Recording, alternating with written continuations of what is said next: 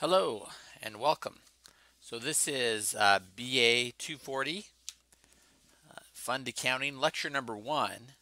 So we're going to do these lectures and then we're going to end up doing a lot of the hands-on work in class. So as you go through these lectures, there are going to be letters on the top right corner of the slide.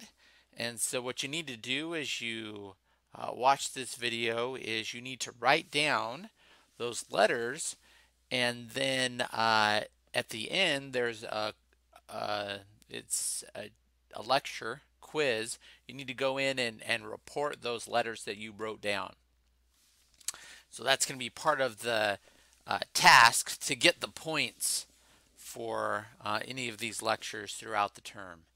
Okay, and so what we're going to do today is we're going to cover some of the basic reporting and principles for fund accounting.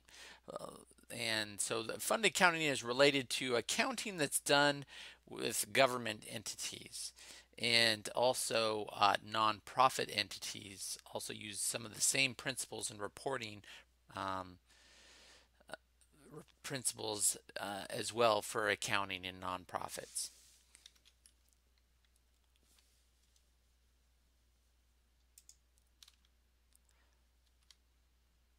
So these are going to be our learning objectives, right, as we go through this lecture. We're going to be able to first distinguish between governmental and nonprofit, and then that group of governmental and nonprofit, we're going to distinguish between those and for-profit entities. So what's different, what's similar when we come to accounting and financial reporting. Okay, we're going to talk about the authoritative bodies for governmental and nonprofit, and what constitutes GAAP, or the generally accepted accounting principles for each of these. We're also going to talk about some financial reporting for the different state and local government entities, as well as federal government entities. We're going to talk about what's called the CAFR, or the Comprehensive Annual Financial Reports for governmental entities. And then we're going to talk about the different financial statements for federal and not-for-profit or nonprofit organizations. So this is the main idea of the differences here, okay, and the differences between the for-profit and the governmental and nonprofit, right? So the main idea is its relationship, these entities' relationships with society, how they raise their money, and then the expectations of how they spend their money, right?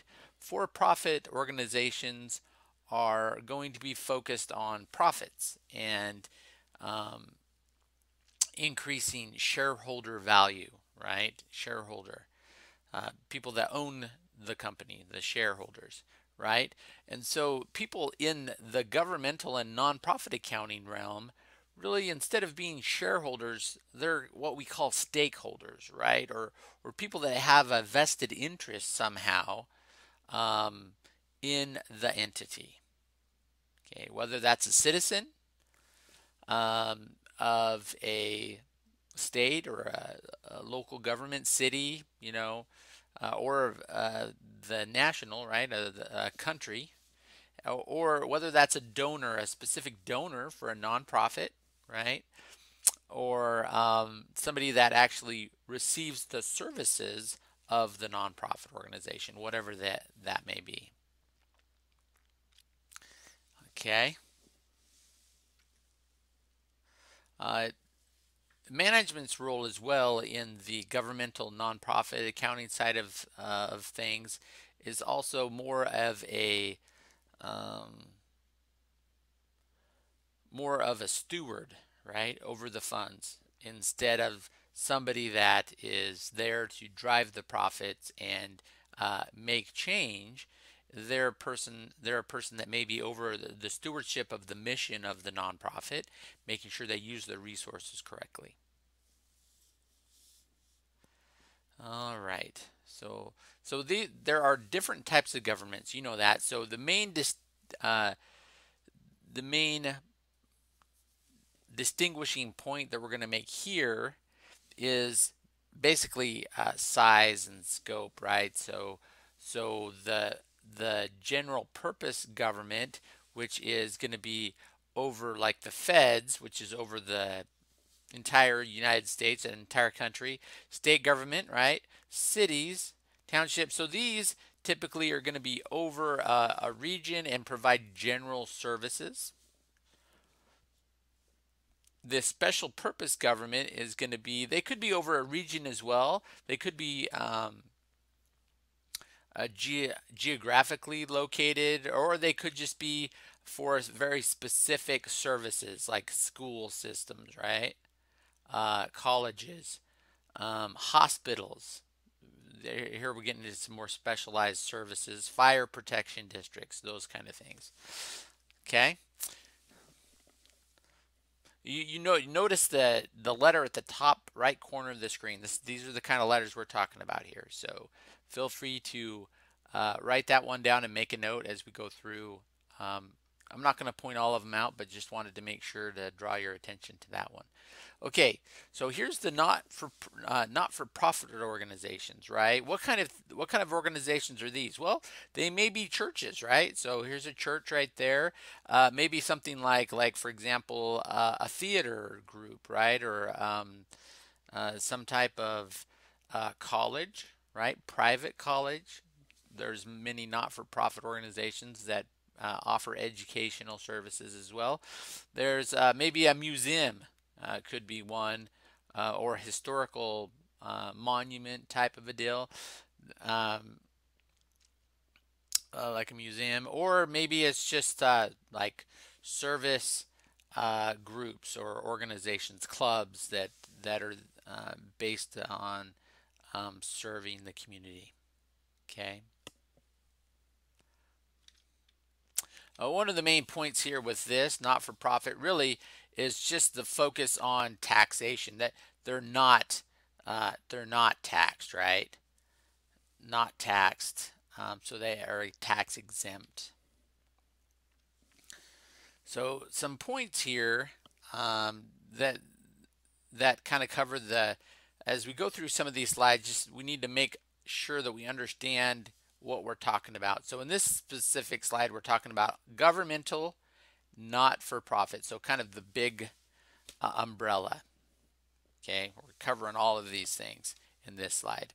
So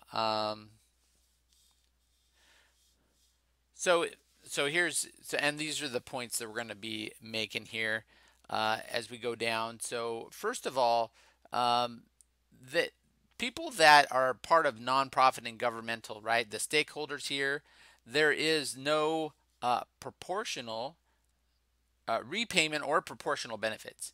So there is no expectation that when you pay your taxes that you are going to get a refund of those taxes. Sometimes it happens. Everybody pays according to if there's that, but the point is that there is no repayment, right? Donors give to nonprofits not necessarily to eventually get their money back, but to give and to have the organization then control those funds or assets that are given. There is no proportional benefit expectation, right? So really, these are the expectations or the things that people don't expect in any ways with for-profit or as compared to for-profit. There's no proportional benefits in that. Like people that pay more taxes don't get more benefit for the additional taxes paid. Everybody drives on the same roads. They have the same fire department, police department within a city. Just because one person pays, $100,000 in taxes, and their neighbor pays only $1,000 in taxes, they're going to get the same benefits typically no matter what. So that's proportional benefits. Same thing with the not-for-profit organization services. There's no profit motive, right? It is good if a government entity or a not-for-profit organization um, is able to have a balanced budget, right, where they at least are balanced in their spending and their revenues. But really, the idea is not necessarily to make a profit out of their existence. And then there's no transferable ownership. So no, like for example, no shares. There's no shares you can buy or sell of a city, right, or of a not-for-profit organization. Okay, so this one's specifically government, right? So really, the power is in the hands of the people. Okay, that power is then delegated through elections, right? Through the election process. Um, some of the government entities, as they're run by these elected officials, for the most part, right? A lot of all the schools ultimately are ran by the uh, the board of education, right? The school board members. Cities are ultimately ran by the city council. Even though there are managers underneath those bodies, really those bodies are the ones that can hire and fire those people, right? So really that's where a lot of the decision making, hiring, and all that, the vision comes from is through those elected officials. Okay, there's also some accountability and power that comes from the layers of government that we have in the U.S., right? So just because, like for example, TVCC is a separate government entity in that it has its own board of education and has its own taxation power and all this stuff, uh, it still has to answer to, like for example, the Department of Education at the Fed level, right? And all of the different requirements that are made for like to be able to uh, give out degrees and to offer financial aid and those type of things to students. Okay, so the organization also has the power to tax, right? That's the main point for the governmental. Uh, Most of the funds come from taxation. There are some entities, and we'll talk about this later, how this works. This is going to be one of the key points of and how to do the accounting for this and the reporting for this. But there's also some fees, right? So that are like in a city, you pay your utility bill, right? And basically, you're paying it to the city. The water and sewer uh, service is really something that they charge you for use, and so that's part of it. But really, the governmental entity is defined by the power to tax. Okay, so here are the different governing bodies. So number one, right here, the FASB, or the Federal Accounting Standards Board. Over two types of entities. They're over business or the for-profit organizations, right? So if you've taken the principles of accounting class, you've definitely heard of the GAAP accounting principles that are made by the FASB. Okay. There's also they are also over the not-for-profit, non-governmental not-for-profits. Okay. The next one here is the GASB, or the Governmental Accounting Standards Board, and they're really over all of the uh, state and local government, right? The cities, the states, um, other uh, governmental not-for-profits. Okay, governmental not-for-profits are going to be those uh, the school districts, the hospitals, anything owned by the government, or basically that's governmental.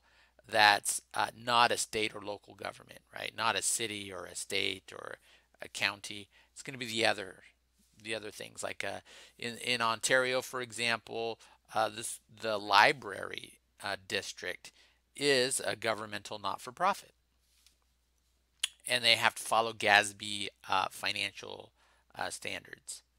Okay, then the last one here is the Federal Accounting Standards Advisory Board. So that extra A in here is where the advisory board comes into play, and they're really over the feds, right? So they do all of the main, they lay out all the standards for federal governmental financial reporting, all the Fed stuff, including agencies and departments within the Fed. Okay, so the main point with the governmental accounting, right, is accountability, right? Really is the cornerstone of all the financial reporting done at the government. So who are we report or who are we accountable to? We're accountable to the citizens, the people. So we're really trying to give them a picture as we do a fund accounting in governmental entities. We're trying to give the public or the citizenry a picture of what the financial well-being or the goings on of their governmental entity is.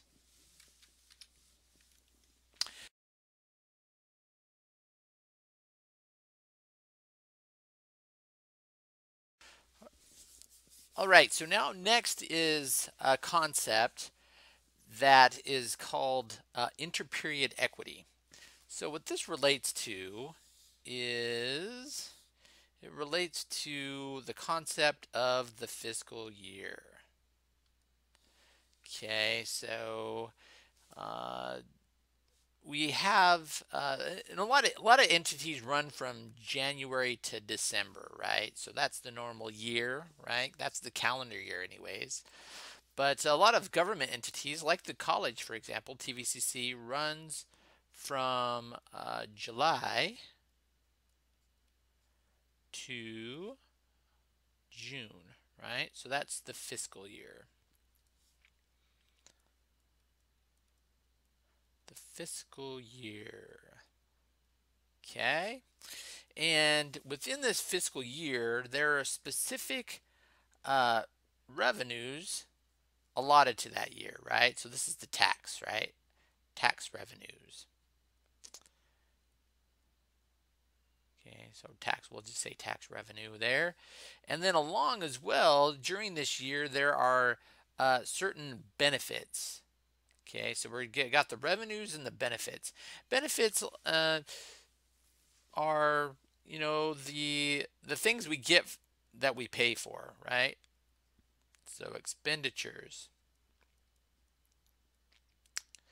And really the point with interperiod equity is that the we're disclosing whether these revenues that come into the year here are sufficient to pay for the current benefits that we get, okay, for that year. Or is there going to be some taxes in the future that some taxpayers in the future that are going to have to pay for these benefits that we're getting, right? Okay. And so a lot of times this is also, another concept that relates is like a balanced budget, right? Which is kind of relates to this because at the very beginning of the year, right? To start the year, you have a budget that you've got to establish, right? And that budget should have in it that the interperiod equity concept of matching the tax right up with the benefits that you're going to get. Now that's really what the true balanced budget is. And so that's one of the concepts that talks with interperiod equity, and we'll come back to this idea when we talk about the fund financial statements. Okay, first we're going to go through some of the objectives for reporting. We're going to start with the state and local governments. Okay, and one of the objectives for reporting is we're comparing our actuals to our budget. Okay, so these in a lot of ways it kind of flip it over. There's actually some worksheets and reporting that can be done to help management control the budget, and those are called budget to actuals. Budget to actuals. Okay, and that's just saying, are we on budget? Uh, did we go over budget in certain areas? And so really that's one of the main objectives of financial reporting, is to help us match our budget up with our actuals. We also want to assess our conditions and results of operations, right? We want to also figure out if we're in compliance, either with the federal compliance regulation, the regulations that we have to stay in compliance with, state regulations that we have to stay in compliance with, maybe even local county or city regulation or codes that we have to stay in compliance with. So that's one of the other main objectives of the state and local government financial reporting. And then in the end here, we're evaluating efficiency and effectiveness, and then really this is a measure of how is management doing. How are we doing with managing these funds, and are we being effective in what we're doing?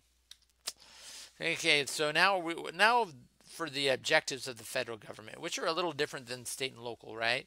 So we have an overarching objective of having budget integrity, actually having a budget for one thing, right? First, we need to have a budget. Second, we hopefully need to have a balanced budget, which may not always necessarily be a requirement of the federal government, right? A lot of state and local governments have to have that balanced budget. Feds don't necessarily have to have it. Then that gets back to macroeconomics and fiscal policy, right? If you want to take that macro class, it's a fun one to take. Okay, so and then one other objective is operating performance. We're going to talk about specific operating or performance reports. It's called PAR. We'll talk about that later. Stewardship. This is how our directors and our managers are doing. And then do we have adequate systems and controls? Are we really doing fulfilling our mission as a government entity, right? It helps us answer that question. Next one here, this is not for profit. So this is a little different because we've got the FASB involved here, right? Not the GASB. FASB is involved. And so what we're doing here is we're making sure that our resources are allocated correctly. That's one of the objectives. The other objective here with not-for-profits is are we able to provide our services? We have a mission here, especially with not-for-profits. Are we able to fulfill that mission and meet our goals? Assessing management. How's management doing in its stewardship and performance? Accountability again, right? We're going back to accountability with government and nonprofits.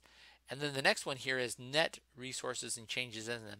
So really, are we trending upward and growing as an organization, or are we trending downward and are we not financially healthy? Okay, so here's the minimum requirements for general purpose external financial reporting. So this is mostly for our state and local governments is really what this is kind of geared towards. So the very first one is management discussion and analysis. This is what we call for short, is the MD&A. This is where management gets to say, hey, these are some issues that we're seeing, and this is how we think we did as management over this stuff. We've got two sets of financials that we're going to be talking about, government-wide and fund financial statements. And then all of this extra information below, which is just extra stuff that we need to know and stuff that we also are required to give under FASB or GASB, right? Requires us to give, and then anything else that we want to give, right? That's not required necessarily. Okay, so here's the two financial statements, government-wide, which is really trying to help us focus in and look like a business. Look at governments kind of like a business under the business model, and then fund financial statements, which is more, they're more detailed, and they're about funds. We'll talk about what funds are here in a minute.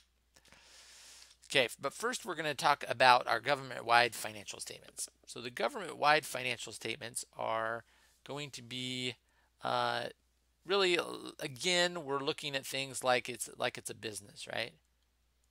Okay, operational accountability, flow of economic resources, where is the tax, where are the taxes being spent, right? And all of our resources being spent. And are we getting enough taxes for another thing? This is under the accrual basis of accounting. Accrual can be summed up, really the main kind of idea is our revenues are recorded when earned. Not when received necessarily, but when earned. And then our expenditures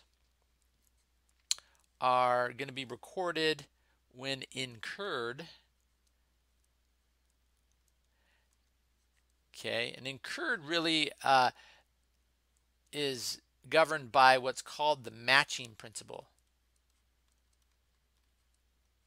Okay, matching principle matches expenses up with revenue. Okay, so just because we bought that new piece of equipment doesn't mean we show all of the expenses on this year's financial statements. We may do what's called depreciate. We may depreciate that piece of equipment out for 10 years because that piece of equipment is going to help us generate revenue or fulfill our mission here in the government for 10 years.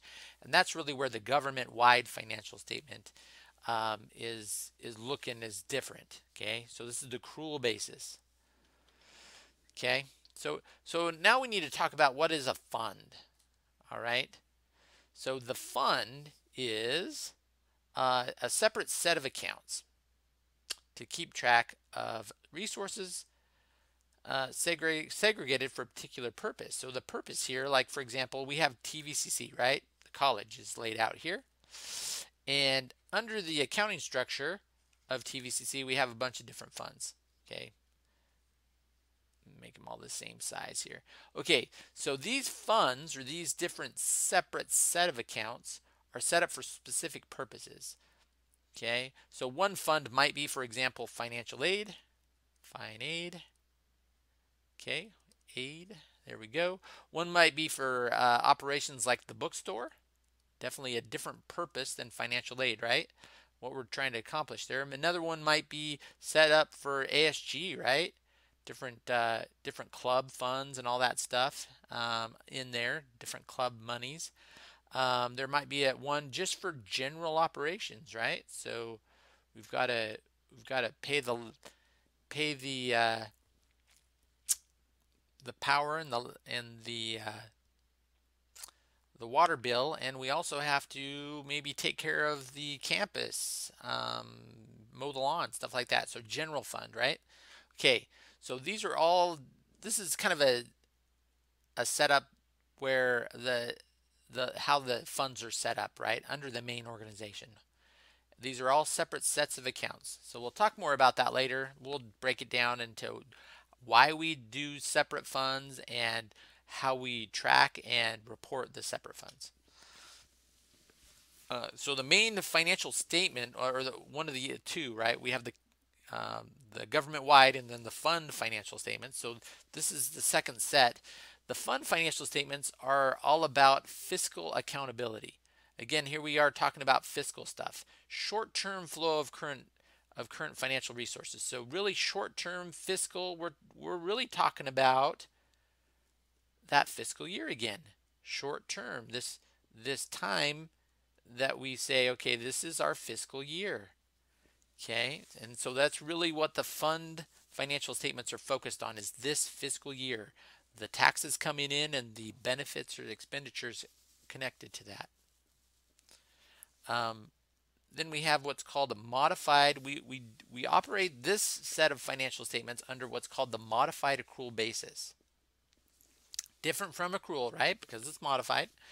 And the way it's modified, it looks a little bit more like cash. But really, the revenues are recognized not when they're earned necessarily, but when they become measurable and available. Sounds a lot more like cash, right? So, like when we have access to it or when it's available to us and measurable. The next set here is our expenditures, right? So our expenditures are recognized when when an obligation is incurred that will be paid from current available financial resources. So this goes back to the fiscal year, right? So this is really matching up the expense, okay, with the current resources, right? Or the current like tax base or the current uh, whatever we have maybe in our organization currently. So it's really expenses, and we're matching them with current. Again, kind of a little different than what we did before, right? So that's fund financial statements. Now we're going on here to the different categories of fund, right? Funds. So we have our TVCC here again. So that's our organization.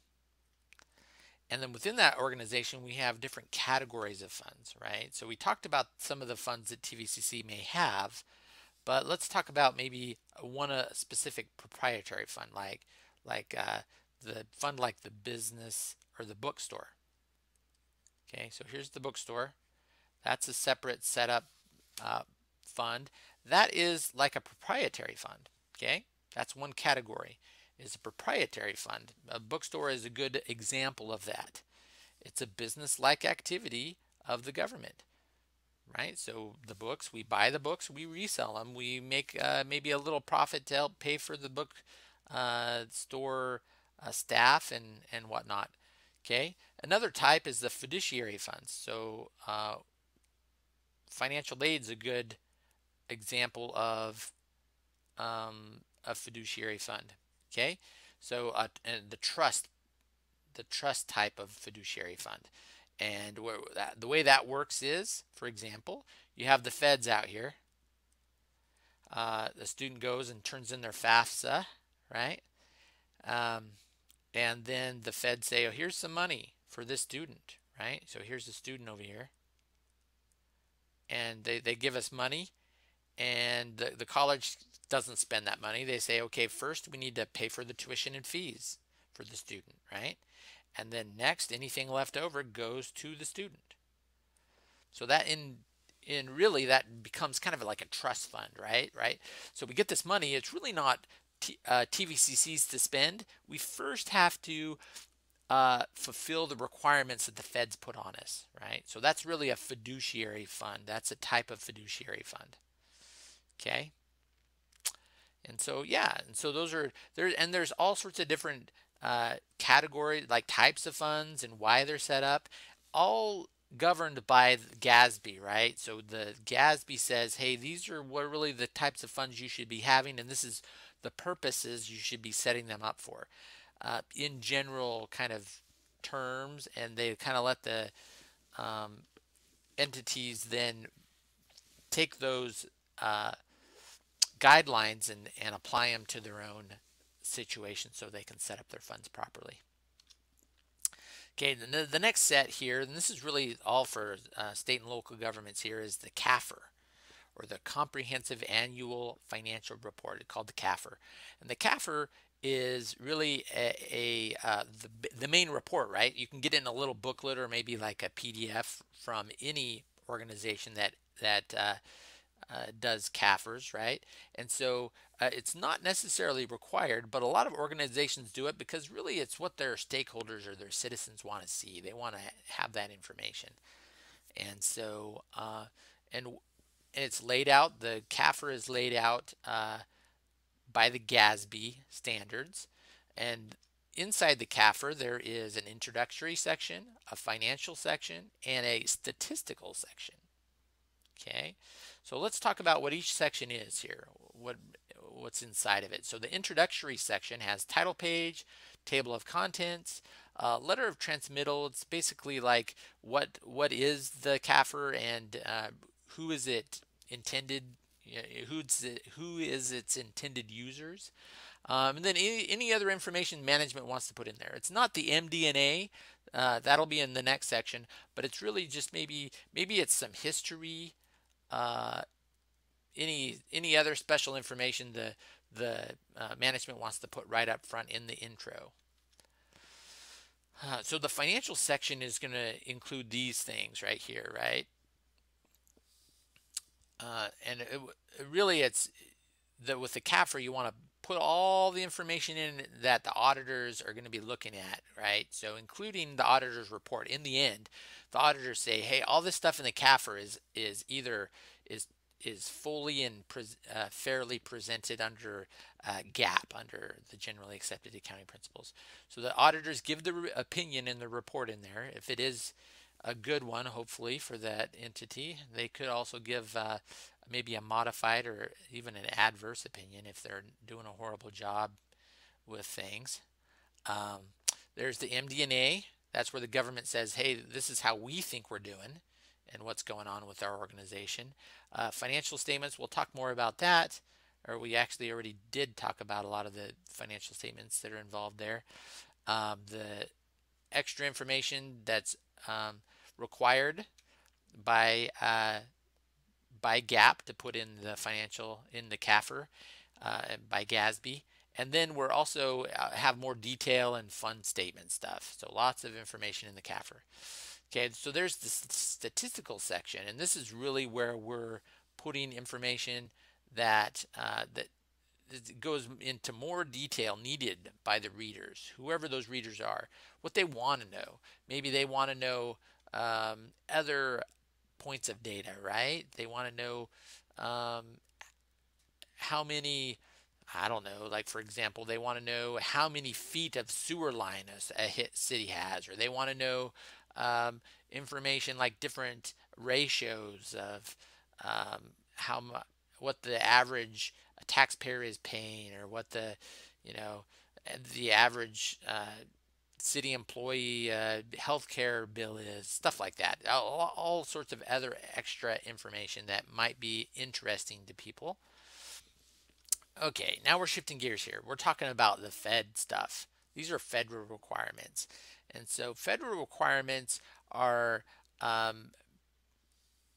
laid out by GAAP, by their governing body, and really the information, hopefully the main information for all the federal government is prepared by the U.S. Treasury. That's for the government-wide stuff. For specific agencies, they're each going to prepare their own agencies and departments, right?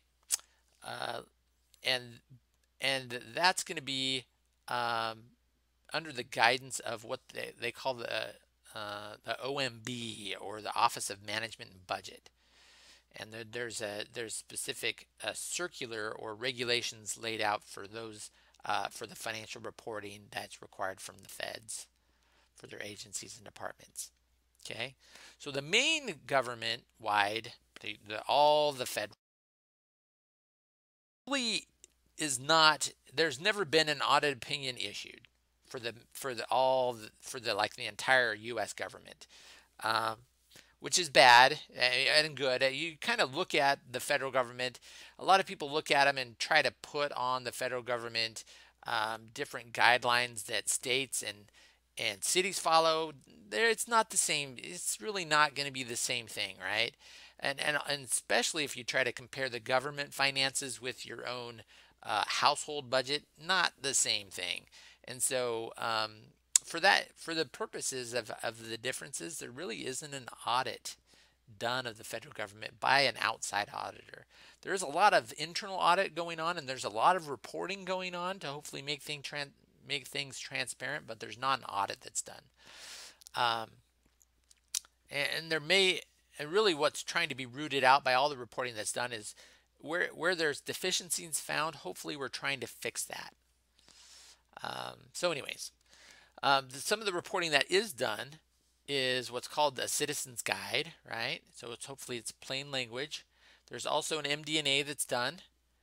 And then there's lots of different financial statements that are issued.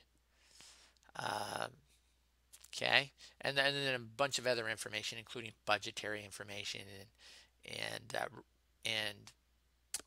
performance information. So we'll talk about performance information here. So this is really, when it comes down to the department or agency, they all have to issue their performance reports. Okay, so really what they do is they set goals, and then they report on how they do on those goals. So are they doing what they said they would do? And so here are the 4 sections of the performance report, right? So this is MD&A, right? It's kind of an overview of how they think they're doing anyways, and what their mission is, what they are supposed to be doing. It lays out the goals. So this is what they said they would do in relation to their mission. And then now we've got the financial statements, which really this is what they did do financially anyways, right? So this is hopefully all fact. This is not part of the goals and the fulfillment. This is normal, really related to balance sheet. The changes in net position is really kind of the income statement, or related to kind of what the income statement would be in a for-profit. And then we've got a bunch of budgetary information that's laid out, as well as kind of the tax information that's laid out for each. How much taxes is used in the department. You know, where is their money coming from, and what is the burden that they're placing upon the tax base or the citizens. Okay, so here we go for not-for-profit.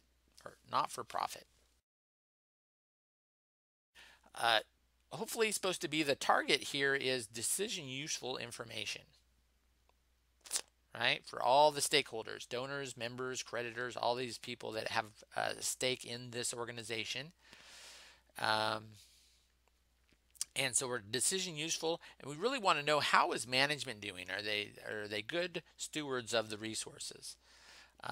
So we have laid out here kind of, this is really directly linked to the for-profit, right? So statement of financial position is kind of the balance sheet for a not-for-profit. Statement of activities is what the income statement is called in not-for-profit, and then statement of cash flows is what it is. Okay, these are all laid out by FASB, and what is supposed to be included in each. One of the main differences between profit and not-for-profit is this idea of presenting or getting a statement of financial statements set out in functional expense areas. So classifying the financial statements by functional expense. And so one way to look at it is, so like, all right, so I'm going to go ahead and add audio to this. The original recording didn't have audio, so I'm going to talk about the functional expenses. So we're going to use YMCA here as an example, and we're going to say YMCA has different, let's lay them out in departments, right? So, or different programs, so that like they have a pool.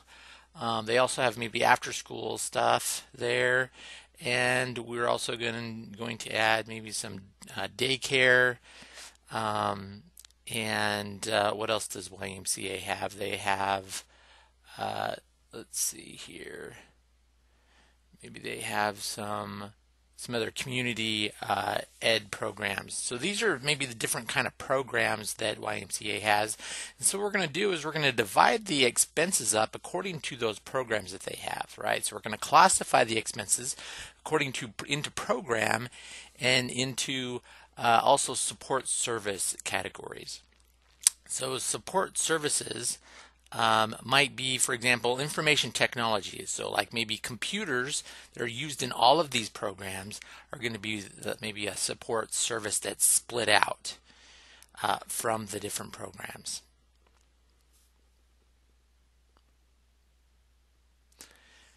All right. right. So the next thing that we talk about in the not-for-profit organizations is these three categories for net assets.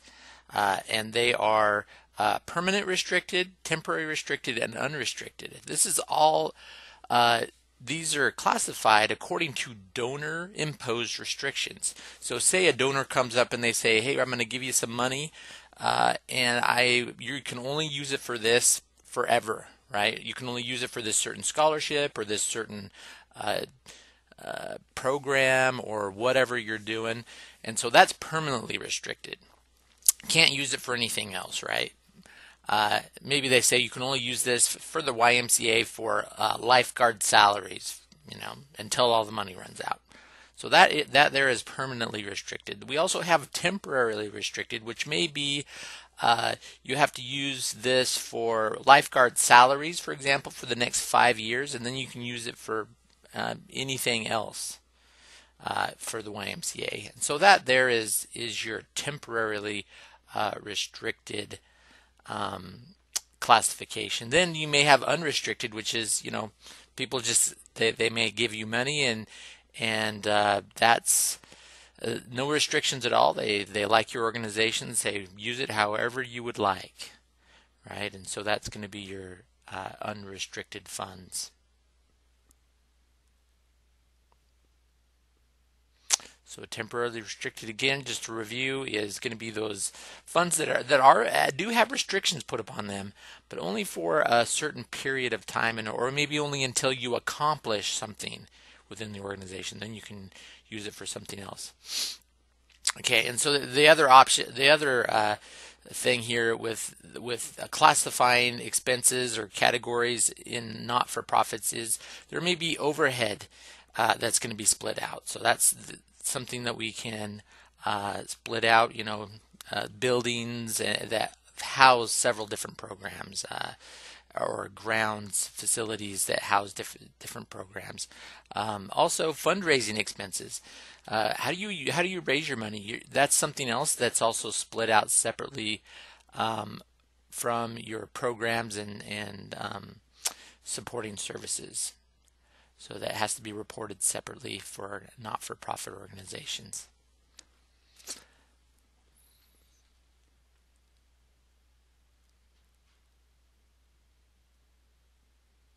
Okay, so some of the other reporting things that may come up are popular reports, right? So these are specifically they're used for marketing purposes or for public information type of programs.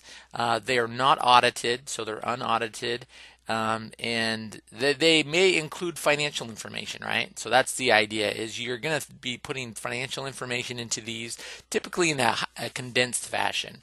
You're not going to have whole balance sheets or whole income statement type of a deal. You're just going to have bits and pieces. A lot of these things can be misused, and so they have to specifically, people have to know that they're unaudited. They are taken from the financials, but they're not a whole picture.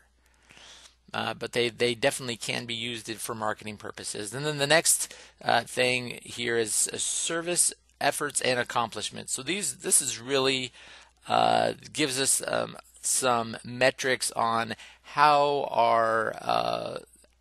we are doing at reaching our goals, right? Are we achieving the things that we're setting out to do? And what are we doing about reaching our goals? So mission fulfillment is what this is about. Okay, so the last one, this is really the last slide here, and what this is it's about what financial or fund accounting is and is not. Okay, so the first part here, it says, even when developed to the ultimate stage of perfection, governmental accounting cannot become a guarantee of good government, right? So really the idea is government fund accounting or doing this accounting correctly doesn't mean government's going to be effective or good in the end. But what we do get out of it is the next part. It says, at best, it can never be more than a valuable tool for promotion of sound financial management. So really the goal here is to become a tool. to be another something that really does push for being fiscally responsible and having financial management under control, even if government's falling apart around a good financial setup. Okay, just to hold people accountable. Again, accountability is number one here. I appreciate you watching this video. Hopefully you got all the letters. You can go take all the letters and you can use them for the chapter quiz, and then you can go on and continue on with the course. Have a good day, and we will talk to you later. Thank you. Bye.